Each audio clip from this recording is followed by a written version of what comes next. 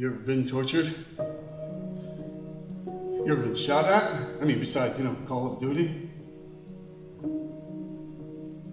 Have you ever successfully detected an IED? Have you ever failed to detect an IED?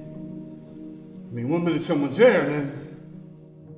Scrap Heap is a solo show. It runs about 55 minutes, and it is based on a true story, based on a friend of mine who served in the military for about 12 years. He was in Special Forces and the Diplomatic Security Service. And what we do is we try to put the audience in the middle of his experience, whether it's on active duty or in his transition from service to civilian. And we take this whiplash journey with him. And there's a lot of humor in it. There's a lot of grappling with difficult material. I have nightmares, flashbacks.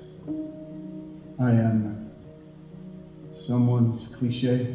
My father served as a Marine in World War II, and my nephew did 2 tours of duty in Iraq. I found myself surrounded by people I cared about who had served in the military and then had a certain amount of challenge sort of navigating life. And the more I learned about my dad's experiences, the more I learned about my nephew, and the more I learned about my friend, the more I felt like, as someone who had never served, what could I do to raise awareness of veterans issues with whatever skills I might have. And I started doing work with the veterans community here in Columbus, doing Shakespeare workshops for combat veterans and for military family members.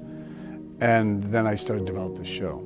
I really wanted to tell my friend's story and sort of raise his voice as a tribute to him, but also as a tribute to everyone else that I knew in my life who had served. No, I know you don't care. No, I mean, really?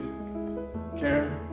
I hope that people who are not directly connected to the military community, when they come and see the piece, that they maybe gain a deeper understanding of what it is we ask our military service members, what we ask of them when we send them into harm's way.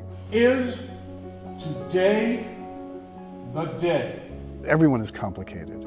Everyone has hopes, dreams, makes mistakes, is navigating their life, and that maybe this notion of a military-civilian divide is more bridgeable than we think it is, as we come as like listeners and learners, and to have an appreciation for that transition from service to civilian.